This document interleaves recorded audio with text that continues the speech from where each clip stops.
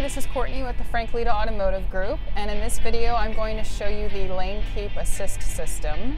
This is a safety feature that allows you to stay inside your lanes when you're driving. So there's actually a camera up here behind the rear view mirror, and what that does is when I turn the Lane Keep Assist system on, it reads the lines in the road to help me stay inside those lanes.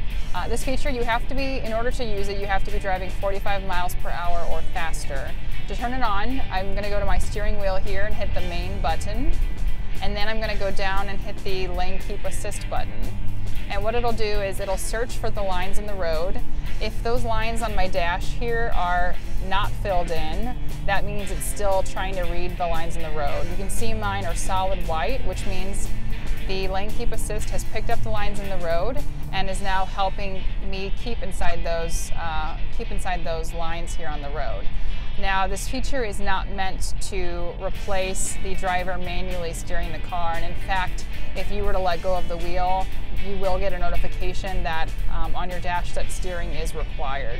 So this feature just simply, like I said, is a safety feature, and it helps you keep inside those lanes when you're driving.